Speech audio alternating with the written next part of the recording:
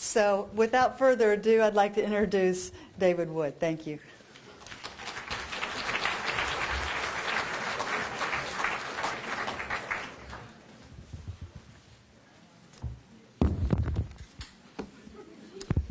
Well, thank you, Ron, and thank you, Christine. And thank you for coming back again.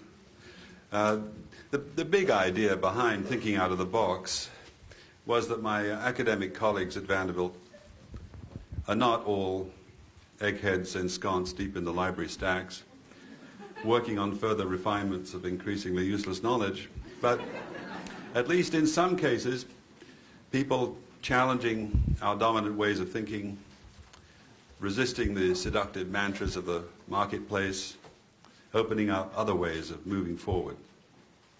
Those who were truly thinking out of the box deserved a wider audience than their colleagues and students, so we brought them down to this market square, our downtown library. And over the past few years, as the press has shrunk and the media consolidated, the hunger for new ideas has only grown. On many fronts, political, environmental, international relations, it's increasingly clear, and people are saying it out loud, we can't go on like this. Now, some of the speakers we brought up needed coaxing into the sunlight, but that's not true of today's guest. Bob Barsky, who's not only himself a public intellectual, but who's thought long and hard about what this means, the responsibilities, the opportunities, and the risks that it brings with it. Bob is a Canadian with a PhD from McGill, and at Vanderbilt he is a whole long list of things. He's professor of English, comparative literature, French, and Jewish studies, and if there were room on his sign, he could add linguistics, political science, philosophy, cultural studies, and so on. Bob is a true polymath whose work cuts across and floods across all these disciplines, knitted together, I think, by political and intellectual passion, probably for some pretty traditional virtues like truth and justice. Among his many accomplishments, he's editor of AmeriQuest, a journal that discusses issues of migration, settlement, and multiculturalism right throughout the Americas. Now, sometimes it's interesting to ask how people have come to have the interest and the sensibilities they have, and I stumbled across Bob's own description of his background, and it went something like this: an Anglophone Montrealer of immigrant parents, Irish, English, Austrian, mostly Protestant on one side, via Hudson Bay in Saskatchewan, and Russian, Ukrainian, Jewish Orthodox via Winnipeg, Manitoba on the other. With, as he says, my parents virtually disowned by both sides, and therefore married in New York City by the Jewish anti-Bolshevik Marxist relatives on my father's side. I love that. I have to say I feel culturally deprived when I read this. We English have much duller plumage. Bob's not only an extraordinary polymath and, by the way, a much-loved teacher, he's also a highly successful, sometimes celebrity author. He won considerable acclaim through his 1997 biography, Noam Chomsky, A Life of Dissent, translated into at least 9 languages. He's written and edited many other books, and this month he's come out with a wonderful volume from MIT Press, and here it is. You're some of the first to see it. It's called The Chomsky Effect, A Radical Works Beyond the Ivory Tower, which will, I'm sure, have him back on the international book tour circuit. So you have to, is it out? It's not quite out yet. It's coming out this month. You need to buy it. And his book on Zelig Harris, Zelig's America, Linguistics, Radical Politics, and Zionism in the 20th Century will be out next year. Chomsky radicalizes people who hear him, strongly for and strongly against. His allergic reaction to sporting events does not help. But there's no doubting his status as one of the world's most influential public intellectuals. Bob Barsky is not only a public intellectual in his own right, he's also been a close confidant and collaborator with Chomsky for many years. And I look forward to his reflections on how Chomsky understands his role. Now, in composing this introduction, I only wish I could have found the opportunity to tell you more about this wild and crazy guy, Bob Barsky. His passion for scuba diving, his brushes with authority, his powerful Italian Moto Guzzi motorcycle, and so on. But I couldn't fit it in. So please welcome Bob Barsky.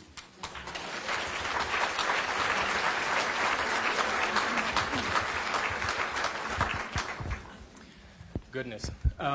Thank you so much. Thank you for having me. And the number of people here is testament to a whole lot of things I want to talk about today. All of you out beyond the ivory tower. And maybe paradoxically, I'm here to talk to you about working beyond the ivory tower, even as I, in some ways, represent it. And I reflected before coming here upon why it is that this may have come to be a subject of interest to me and why it was that Chomsky became such an important interlocutor for me. And it actually, I think, dates back to my having been a newspaper delivery boy in Montreal. I was very young. I think I started doing this when I was about 8 or 9. And I used to carry and slog hundreds of newspapers on my back through the mountains of snow and across the fields of ice that characterize the world from which I come. And I developed, for some reason or another, an addiction to newspapers, reading them from cover to cover constantly. And it happened that while I was suffering from this addiction, I'm now almost incapable of reading them because they make me cry. The Iran-Iraq war was raging on, and it struck me, I guess at some point, I can't remember how old I was, that every day there was another explanation as to why it was we were joining the other side that we were on today that we hadn't been on yesterday. And I remember as a child having difficulty figuring out whose team I was supposed to be on. Whether it was Iran or Iraq. And it seemed, at least according to my memories, my frozen memories of that period, that the answer to that question varied somewhat from day to day. This may have begun in my own mind some sort of a problem with the idea of experts telling me what to think about and what to think. This got worse totally by accident when I started working in a factory loading aluminum siding. And because it was such a depressing and horrible job, I started buying silver rather than keeping my paycheck in the bank.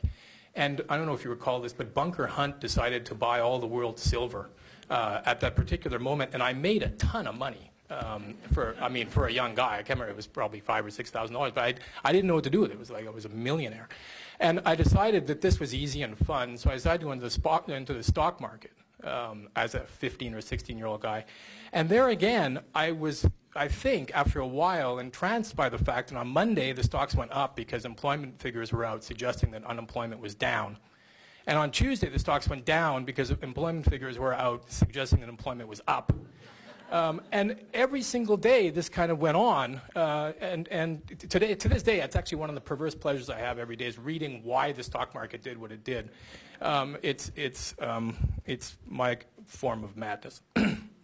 So I think that these things led me to an interest in wondering about the experts who try and tell us what to do and how to do it and what to think. And it made me realize that for each of these areas, whether it be the stock market or whether it be to figure out whose team we're on, we rely on experts, as we do with, say, the next Titans game. Interestingly, though, we're more likely to question the experts about sports than we are to question the experts about, say, foreign policy or stock market investment, even though, in my opinion, we should, and by the way, could, because we know from the monkeys with dartboard tests that we know as much about market trends as any of the so-called experts. And we sure as heck know more about Mideast politics than those who have gone in and wreaked havoc of late. So one of the problems, in my opinion, is that we ask experts questions which are unanswerable. And that's going to be my first hypothesis. One of the big problems that we have in the world is that we are faced with this very perverse and weird existence on this planet. And we would like to believe that somebody out there can explain it. And as it turns out, it mostly falls to the social scientists to do so. I think that if I'm to ask about the best oil to prevent wear on the cylinders of my motorcycle, there is an answer to that question. And I think that experts do know it. But if I ask what Saddam Hussein was thinking when he invaded Kuwait, or whether the Google stock is going to continue to rise, or if the court is going to find O.J. Simpson guilty, or how many angels dance on the head of a pin, I'm asking an unanswerable question. I ask them of experts, perhaps, in the hope that I really can come to believe in something, some kind of transcendent knowledge. But that really is wishful thinking. And it just leads to either a lot of hot air, or worse, it leads me to want to try and elevate people to a level where they have no right to be. That is, justifying what is wrong to a population desperate to believe in authority and power, if only to hope that it doesn't land up bringing them to nuclear disaster. So my question then is there a role for experts in realms beyond, say, technical matters in terms of, say, fixing my motorcycle? In other words, what can intellectuals do? They have a lot of time on their hands, and they have a certain degree of expertise, and so they can, to cite Chomsky, tell the truth. He wrote in one of his earliest published works in the New York Review of Books, quote, "It is the intellectual's responsibility to tell the truth," and I might add, and to do so without regard for personal advancement or fear of repercussion from authority or from power. There are lots of examples of this in Chomsky's work, lots of examples of how he tries to tell the truth. For example, in a discussion about a White House public statement concerning the multilateral agreement on investment, which, by the way, was kept secret from everyone in the public, and, according to Chomsky, also from the Congress, Chomsky says the following. So we can carry out a little exercise in logic. Domestic constituencies were apparently informed of the multilateral agreement. So who are domestic constituencies? It plainly wasn't Congress. In fact, Congress wasn't even informed. So 25 representatives wrote a letter to the White House asking, how come you've been negotiating this agreement for 3 years and you haven't told us about it? According to the Constitution, international commerce is the province of the Congress. Well, the people from Congress, says Chomsky, got a kind of letter back that you get if you write to them. A kind of letter saying, the kind that reads something like, "Dear David, thank you for your interesting comments." The letter was probably written, he says, by a computer. That's the kind of letter that Congress got back. So Congress wasn't a constituency. The public plainly wasn't a constituency. In fact, it was a kind of negative constituency. The idea was to keep them out of it, to keep them off our back. So the public is not a constituency. Congress is not a constituency. But the U.S. Council for International Business is. They were informed all the way, and they were intimately involved. The corporate sector, in other words, was involved. The White House is telling us plainly and clearly who their domestic constituencies are. It's very rare that political leaders are so frank in such a clear and vulgar fashion about exactly the way that they perceive the world, says Chomsky. It's an accurate perception, but that's not what you're supposed to teach 8th grade civics or graduate courses in political science. I think the media were smart enough to keep it quiet and suppress it.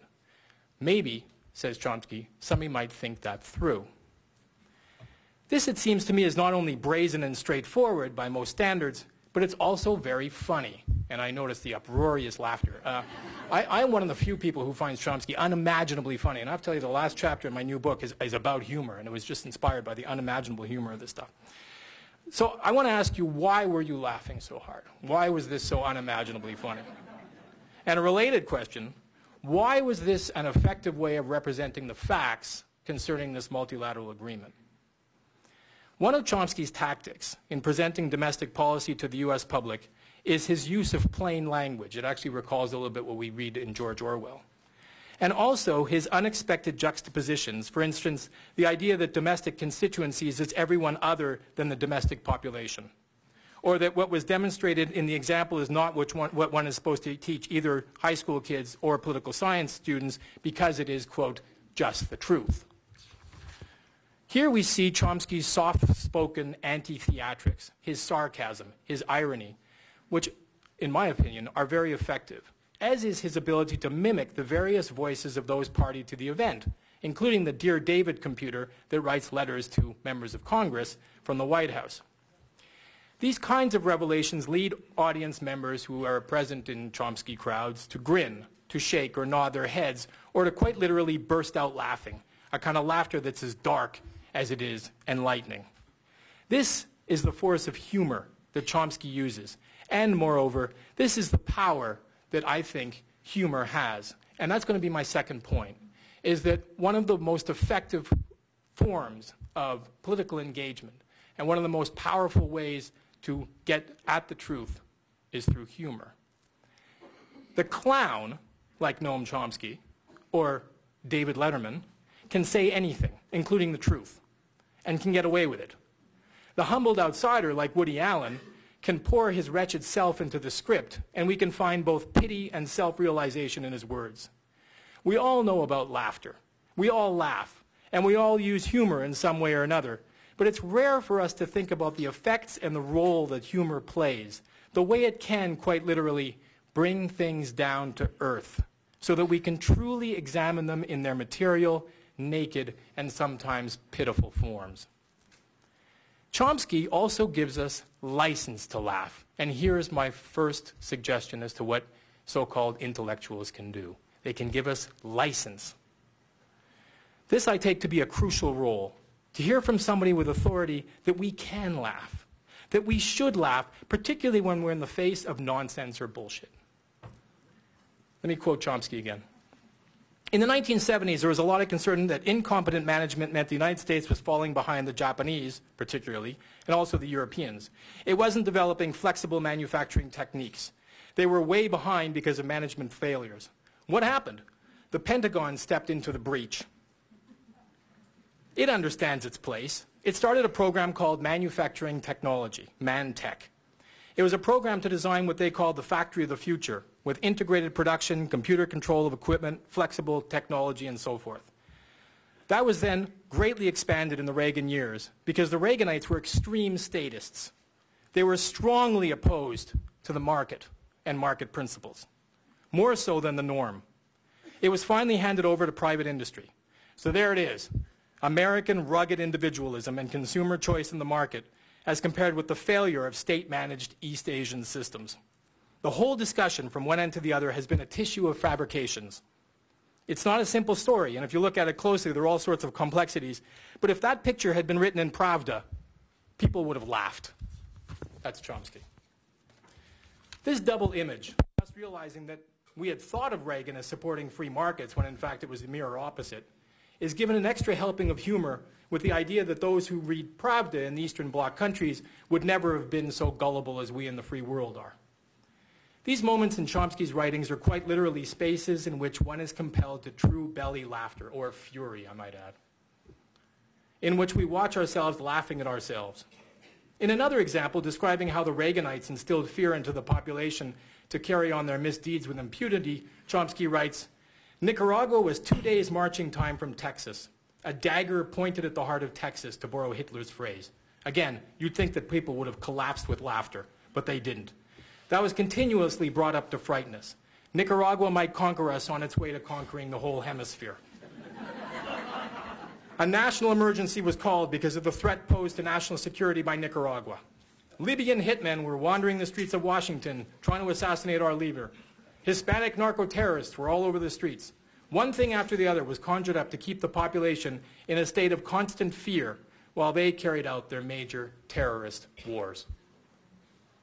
So for Chomsky, the fact that the population wasn't doubled over in hysterics was that laughter is not really permitted in that realm, quite literally. And this particular administration, a particularly humorous bunch, I must say, seems to enforce not just the tough guy, I'm going to shoot you in the face if you get in my way of hunting quails image, but the closed, devout, quiet image as well, giving the impression that the interior of the White House resembles a mausoleum, even as the Pentagon plans thunderous performances of blazing firebombs to shock and to awe. Indeed, it seems to me, when there is no laughter, we ought to start worrying.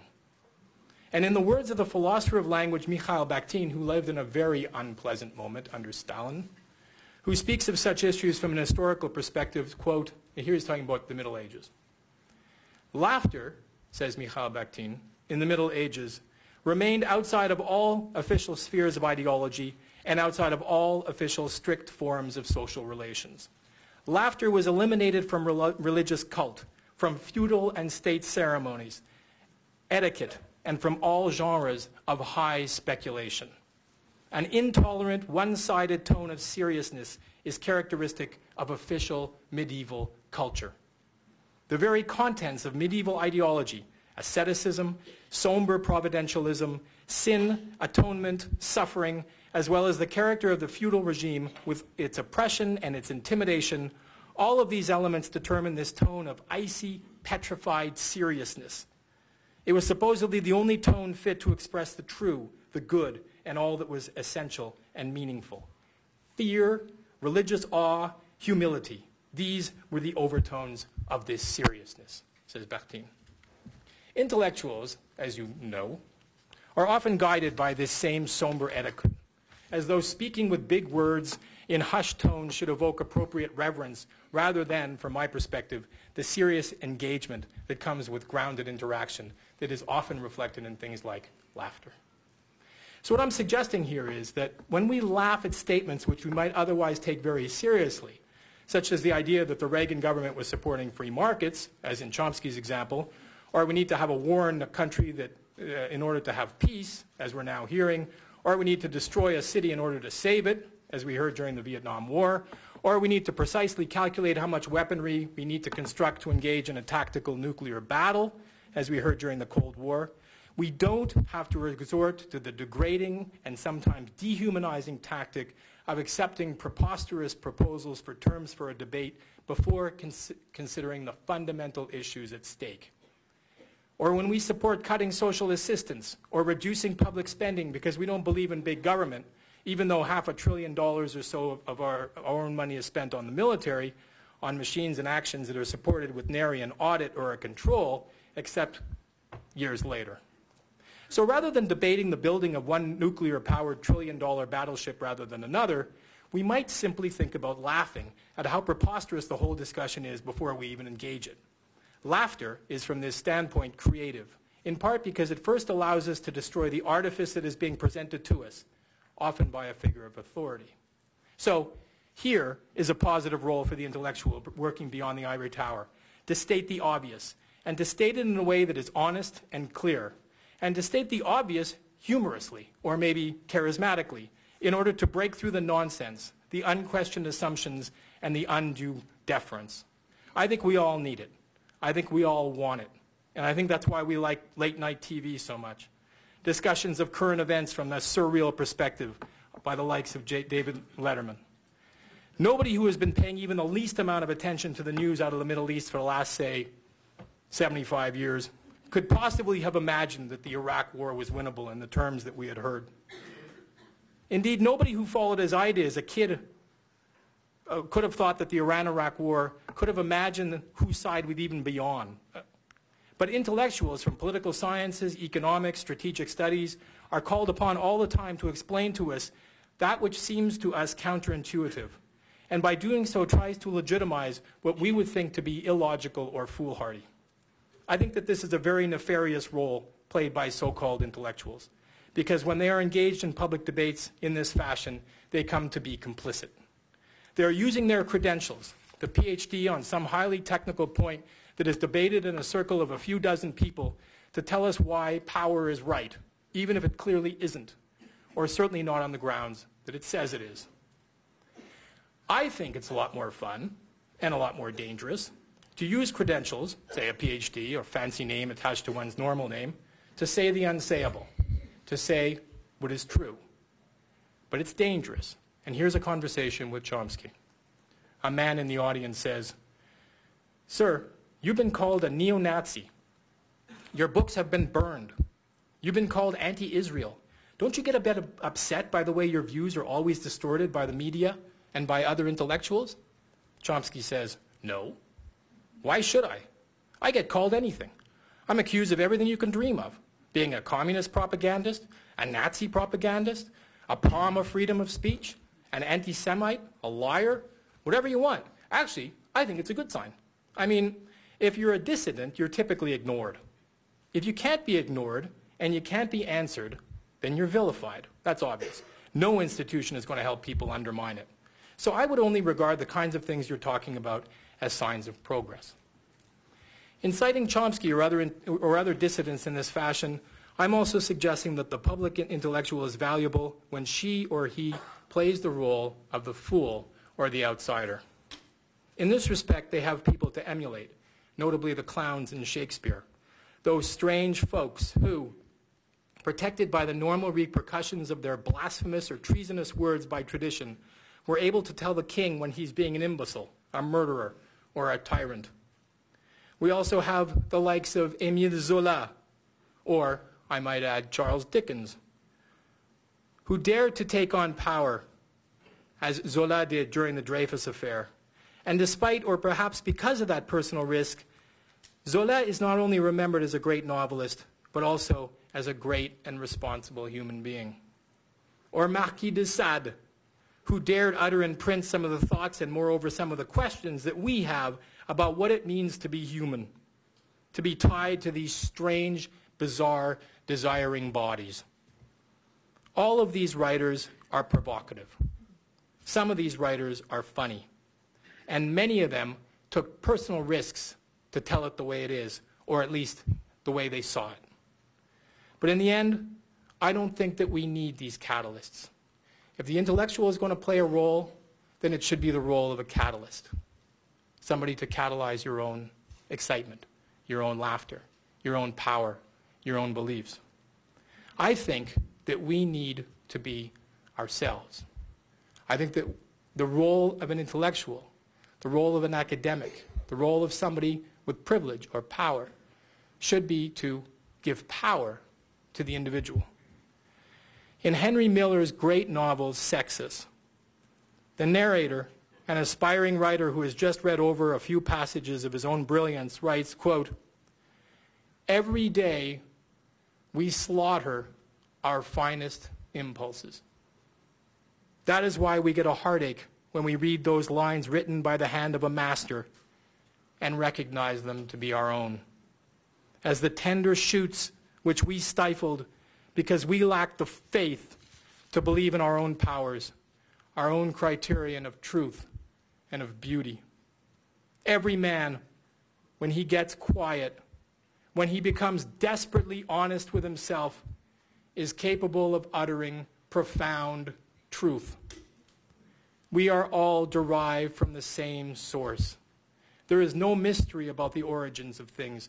We're all part of creation. We're all kings. We're all poets. We're all musicians. We have only to open up, only to discover what is already there. What happened to me in my writing was tantamount to revelation. It was revealed to me that I could say what I wanted to say if I thought of nothing else, if I concentrated upon that exclusively, and if I was willing to bear the consequence that a pure act always involves." Thank you.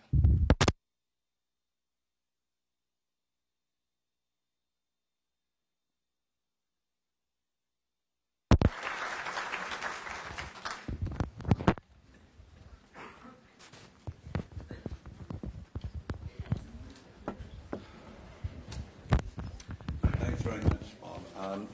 Let's just ask Bob a couple of questions, and then we'll open the discussion to the floor, as usual. I guess one sort of obvious question, if you think about the importance you're giving to laughter and humor,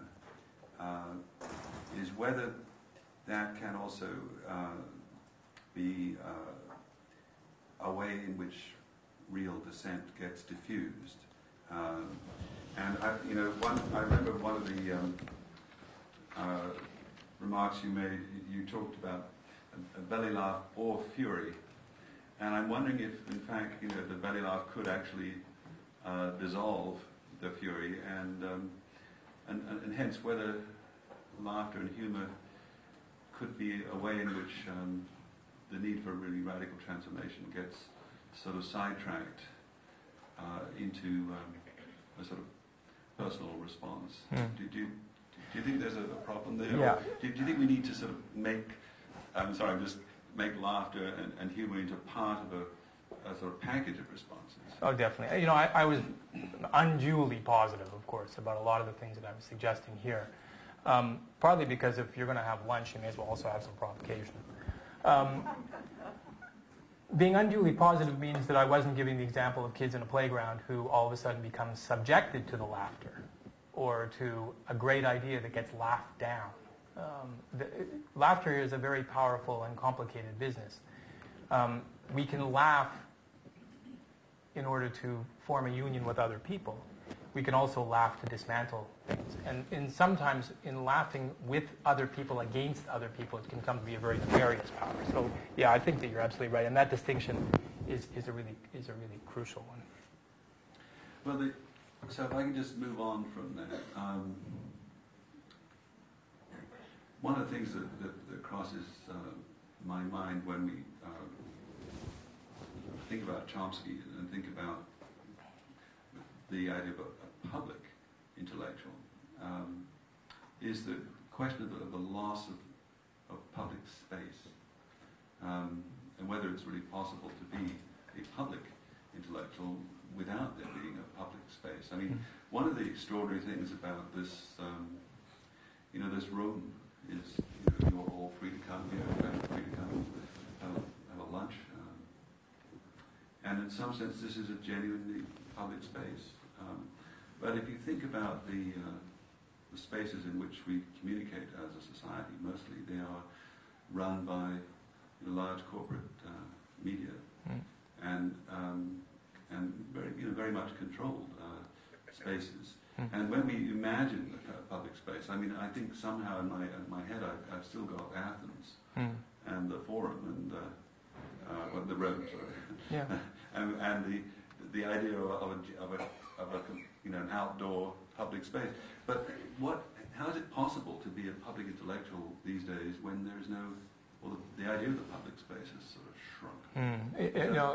It's difficult to talk about trends in society, and I think that one must be wary of such notions. But one trend in this society, there's no question about it, is the privatization of space. My parents grew into parents, as one does, owning a store in a shopping center.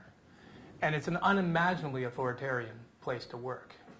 You're told what temperature your life is going to be lived at, what music, how many times you have to listen to the same Christmas carols over and over again, beginning in October, and so forth and so on.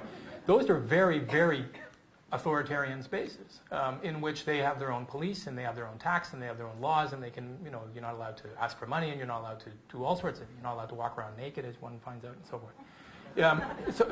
And the corporatization of space is something that we, unfortunately, are witnessing constantly in this society, and more. It's remarkable to notice how few sidewalks there are. It's remarkable to notice how few public benches there are. It's remarkable to notice how illegal it is to be walking around in somewhere other than a public space. I take this very seriously. This is an unimaginably terrible problem. Something that we ought to think a lot about, I think.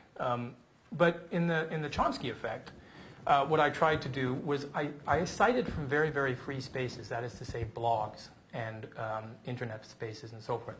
Some of the most entertaining, brilliant, salient, powerful, insanely to the point critique is done by people in their basements at 3 o'clock in the morning who can't sleep, who are communicating with a bunch of people in South Africa and Norway and so forth about some subject that they care a whole lot about. So here's a new public space that we can explore. But I think we've got to worry about becoming isolated in our basements and unable to be on a park bench at 3 o'clock in the morning, because then we get arrested, and if we're Canadian, we can be deported.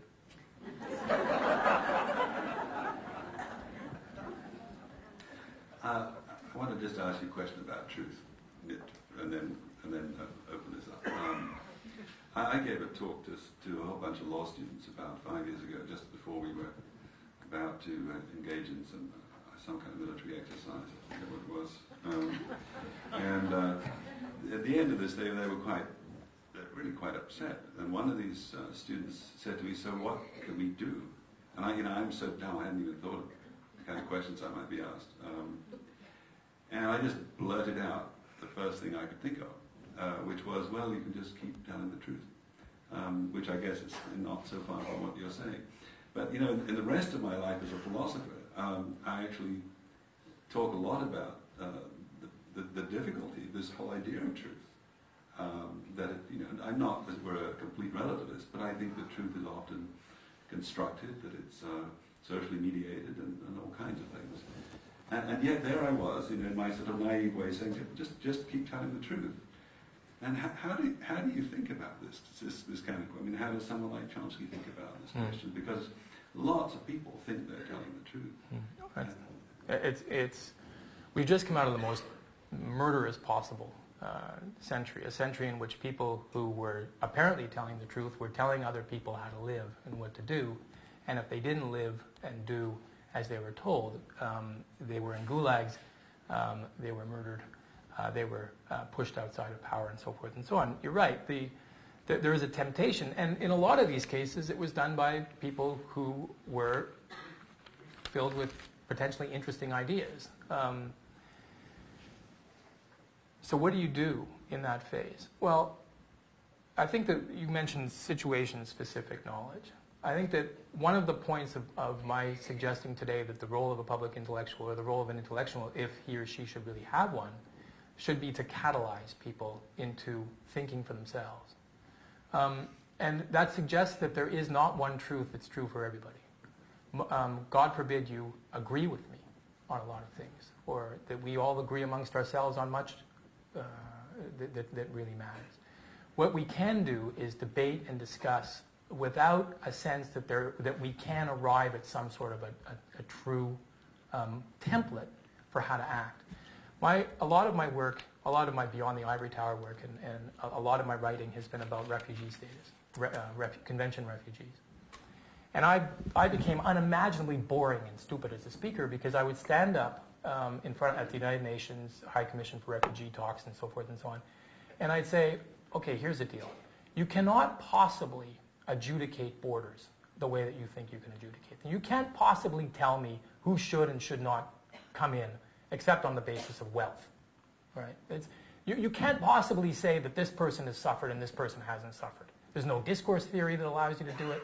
There's no God-given rationale that allows you how to do it. The only way to eliminate the problem of convention refugees and to deal with this honestly and fairly is to eliminate national borders. National borders are unbelievably murderous places and unbelievably exclusionary places, and it really is the only solution. And anything that you can propose is not going to work. But I would be faced with lawyers and professors and so forth of language theory who would say, no, we're just not trying hard enough.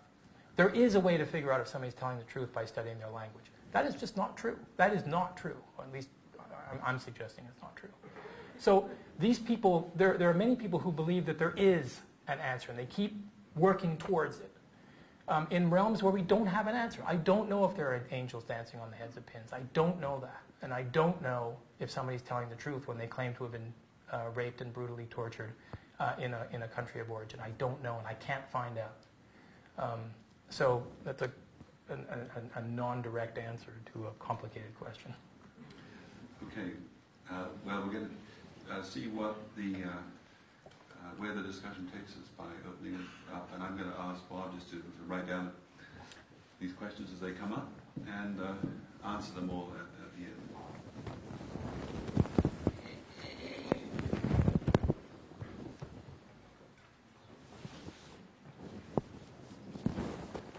Okay, do we have any questions, or was he answered everything? Yeah. There's a mic.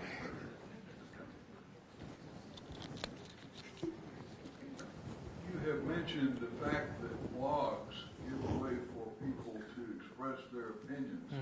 Is it not true that most everyone who has a blog is trying to be a public intellectual and is trying to influence people, and some are successful and have a big following, and some don't? Somebody who stands on a street corner is trying to influence policy, and Okay, but yes, now you're going to answer that Sorry. question. So, yeah, this questions.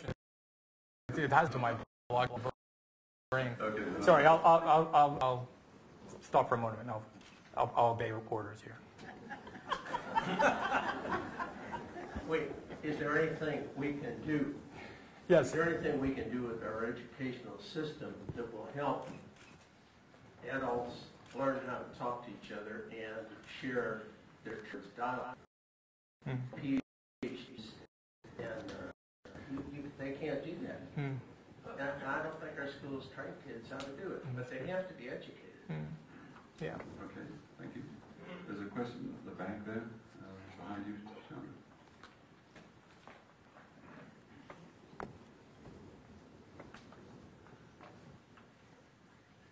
Hello. I'm just curious how your being Canadian has influenced any perspectives you have or not. Lady?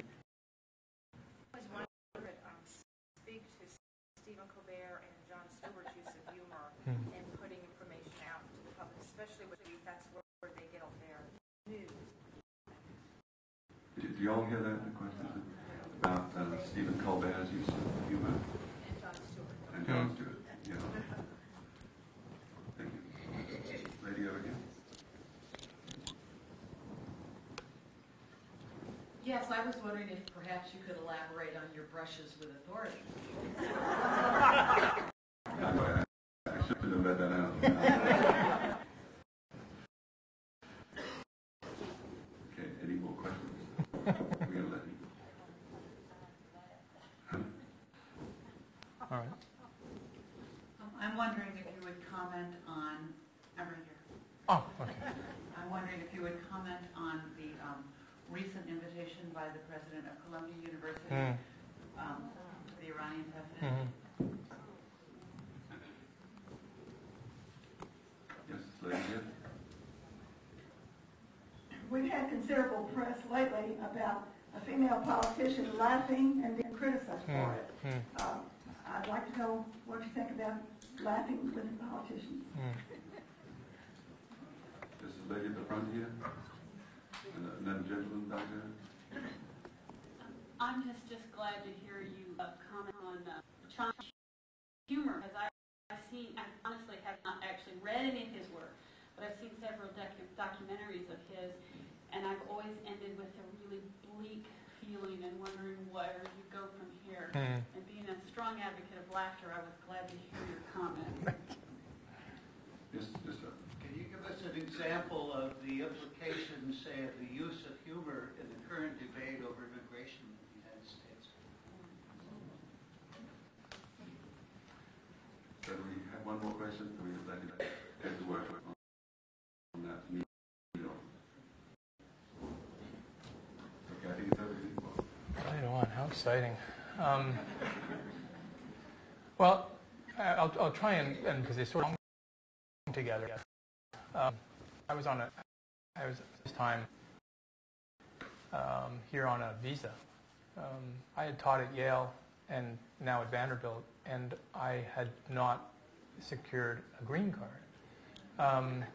And it's very problematic and very scary, I must say, to be Canadian and live without status. And I landed up getting one of these driver's things. I can't remember what they're called, the driver's licenses that are not licenses. And I was actually doing interviews in the prison because I'm finishing up a research report right now for the Tennessee Department of Corrections on immigrant incarceration. And I walked in to do interviews with these people who had been arrested for immigration violations and maybe something else. And they said, you're only allowed to bring one thing with you. So the only thing you're allowed to bring with you is a driver's license and one key. So I brought the key to my motorcycle and my driver's thing, certificate.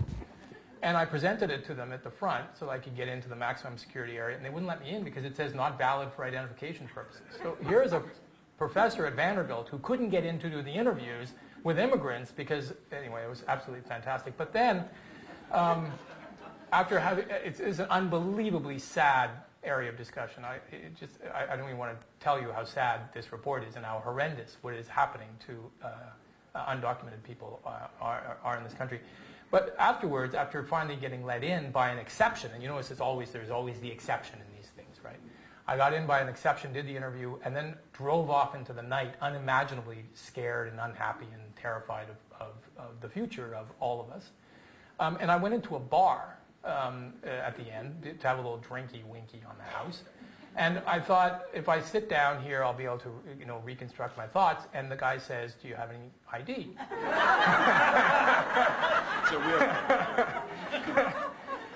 And I said, thank you so much. I can't, I am 17. I couldn't be happier that I look it. I gave him my ID, and of course he wouldn't serve me a drink. And I said, wait a second, in the motorcycle, I kept my old expired driver's license, the one that used to be a driver's license before they passed this new driver's certificate law. So I brought it in, and I said, oh, here it is. He says, I'm sorry, I can't take this, expired. So, so if you want to take me out for a drink, I'm still dying at this point. This was months ago. So what is it like to be, so this relates to some of the immigration stuff. It's God help us if we are subjected to some of the inquisitions and hurdles as normal, ordinary citizens that non-citizens are forced to go through every day. You go and visit your friend in prison and they ask you for your ID and you don't have proper ID, and then before you know it, you'll end up in prison. It's unbelievably sad. So what can humor do about that? And what does it mean to be an outsider in a society? Just giving some of these stories is enough to make you want to laugh and cry. And I think that those two are related. How can we educate people about this, including our students? I must tell you that I am astonished at some of the things that my students tell me about what they've been told in classes. Not just about specific facts, which are whatever they are, but on how to write and what to do. And I've come to the conclusion, I actually have a chapter in here about education. I've come to the conclusion that what we're basically being taught in school is how to obey authority. And the better you are at it, the more you're going to succeed. If you wear a belt and you wear proper clothing and you come in on time and you're deferential and you don't speak out of turn, and you hand your paper in on time and it's not done with blueberry ink or has smudges on it and so forth and so on, you're going to do all right. That's a lousy thing to be teaching people, it seems to me. Not disobedience of authority for its own sake, but learning how to think and express your thoughts is certainly not something that's being enforced in a situation of such powerful authority. People are also being taught, and this absolutely astonishes me, how to write by people who are telling them things like, a paragraph has 3 sentences. A sentence has 12 words or less, or 8 words or less. This is unimaginable. This is phenomenal. So what I've actually started doing in my courses is I say to students, I don't want you to write me a paper. God help me, I don't want a paper. Write me a letter. Pretend I'm your mother. If you really want to laugh, pretend I'm your mother. Pretend I'm a friend that is away from university and tell me about what you thought about this book in a letter. Then I get something that's useful. If somebody writes me a paper, it's unbelievable. So what can we do in an educational structure? We can break down this notion that what we need to do is learn to be obedient. We can learn that expressing oneself in creative and powerful ways, as all children do, as we know, is a virtue and not something to be beaten out of people, in my opinion. The late night, Jon Stewart, Stephen Colbert, and I might also add this guy Cohen, the film with the Kazakhstan. Yeah, like Borat. Yeah, this is some of the most powerful stuff imaginable. And as you know, people's the looks in their eyes and the way that they move their forehead and so forth and so on, as Stewart is so good at. That type of stuff, I think, is very, very good. And I think that one of the things that somebody like Stewart does quite well is he just repeats that which is already out there.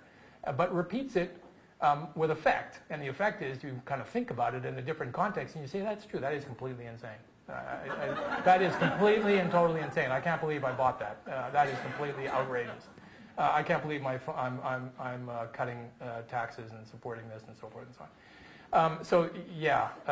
It's a powerful tool. I'm glad that kids are inspired by that stuff. I think it's cool stuff. But as you also know, you can have really fun conversations like this in bars or in public spaces of all sorts. Another person I worked with who I adore is this guy named Marc Angenot. And I actually did a special collection of him, on him, which is online, called Marc Angenot and the Scandal of History. And one of the things that he claims is that not only should we not differentiate between people on the basis of credentials, but we ought to be careful about texts as well. And that, in fact, there is something called social discourse. And that a powerful medium of the display of ideas is just in the prevalent social discourse. Novelists seldom invent anything, as you know, they pick up on elements in the social discourse and they put them together and they happen to get it published, and sometimes it's unbelievably funny and brilliant.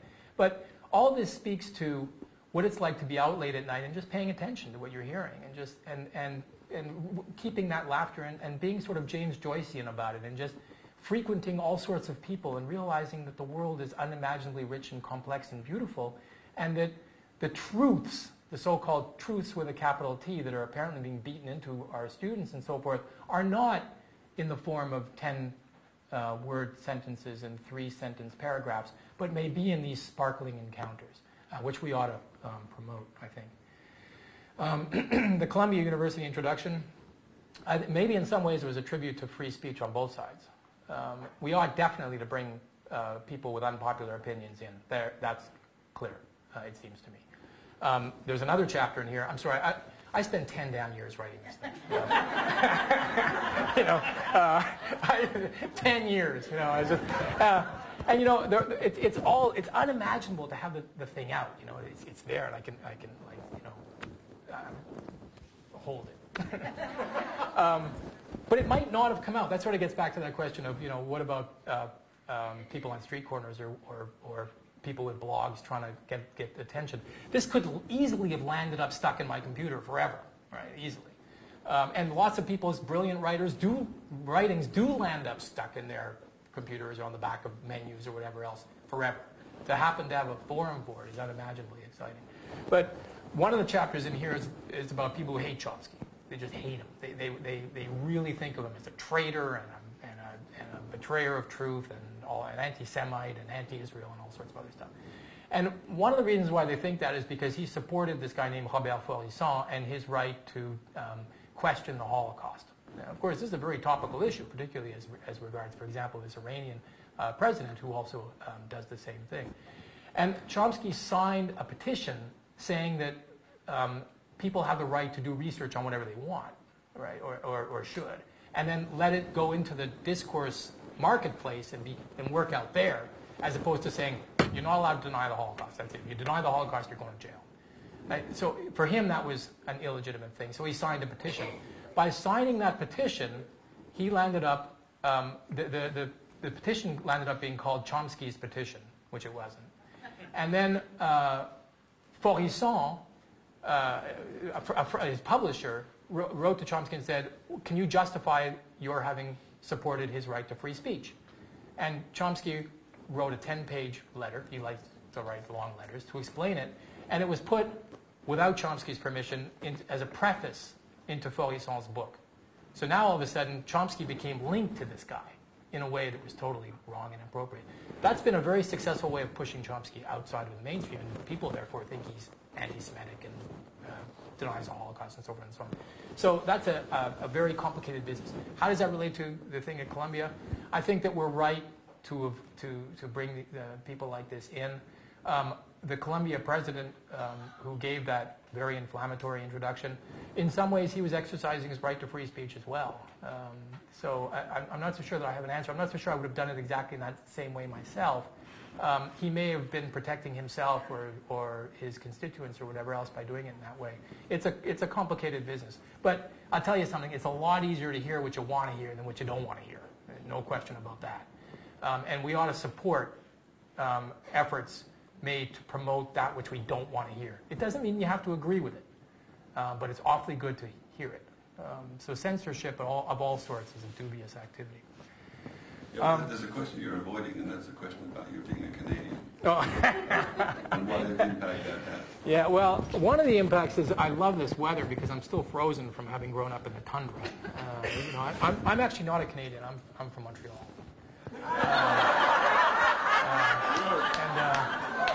And it is another planet, as you probably know. Quebec is another planet, and Montreal is another planet inside of that planet. And it's I think, retrospectively in particular, fascinating to have grown up in Quebec. My family was immigrants, and in 1976, the Quebec government changed to the Parti Québécois, who took power on a nationalist platform, and they were going to apparently do things like nationalize banks and so forth and so on. So at the age of 15, I lost every single friend I had. Every single Anglophone friend I had moved to Toronto or the States. So and my parents, who were too poor to move, stayed, and they're still there, by the way. And we went through this unimaginable recession and so forth and so on. And I think that this marked me in some ways, partly because it was a good thing I fetishized Francophone people of various sexes and so forth, because it was good because I certainly developed my understanding of French culture and Francophone culture. I had been educated in an Anglophone place where you learned French, mais on parlait comme ça, quoi. Oh, c'était un endroit où on parlait comme ça. And then you go outside, and they say, mais je comprends pas, là, je te parle quoi, là? Je comprends rien. But because I was in an Anglo society, there was a sense that you had to teach sort of highbrow French stuff. So I read Jean-Paul Sartre and Simone de Beauvoir, and I never read any of the Quebec authors, which was fascinating. What it basically meant was that I was in a ghetto, and I was destined to stay in that ghetto forever, which was called the Anglo ghetto, even speaking French. Because if you walk into a bar in Quebec and you say, bon, alors voilà, est-ce que je peux avoir une bière, s'il vous plaît? They won't know what you're talking about, you know, or they certainly won't answer you. So that has certainly had an effect, and yeah, you need to have ID. It's had an effect also because Quebec is a very Quebec valorizes criminality. I think Quebec stands outside of the norms of ordinary society because it's a Latin society, because it stays awake very late, because it's very lax about laws, because and so forth and so on. So it's been interesting for me to move to the States, subsequent to having grown up in Quebec, where you don't fear authority very much, and where we don't have an army and that sort of thing. It's been a very interesting, and it's also interesting for me because my parents kept getting these fines because they owned a store which sold art supplies. And after 1976, it was illegal to have English signs in a store, if you could imagine. Everything had to be in French. So we would buy these paintbrushes from Grumbacher. I say we because we all started working there when we were like 4 months old. And the Grumbacher displays were very expensive. You had to buy them, right? Corporate world. You have to buy the stupid display, which costs $800, and the brushes only cost, $90. So you buy the display, and it's got lovely descriptions of how to paint and how to mix colors and useful things. And they would leave them in the store, and then the language police would come, and they would get a fine, which of course they couldn't afford. And then the shopping center would add another fine, and then they'd play Christmas music louder, and you feel like shooting yourself 4 or 5 times a day. And it was unbelievably terrible.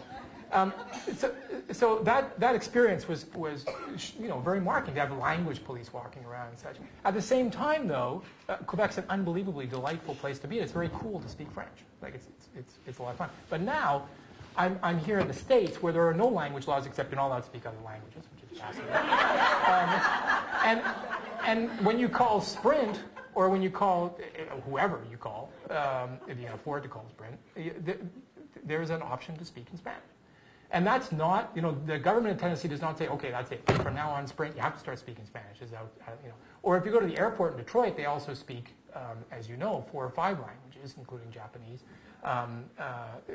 So that means that there's something in the marketplace that encourages a certain amount of language speaking without the power from above.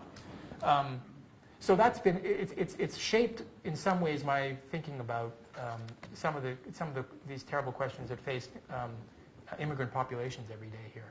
How to assimilate, what it means to drive down Nolensville Road and have Spanish signs and so forth and so on. It's quite fascinating.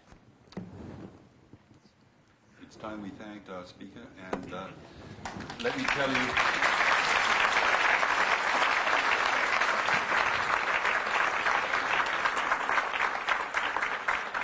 There's more where that came from. You want to hear Bob next a week tomorrow at 4:30 in the law school at Vanderbilt. He's giving a public lecture, which you're all welcome to come to. That's a week tomorrow. That's Thursday, the 11th of October at 4:30. Thank you so much for having me.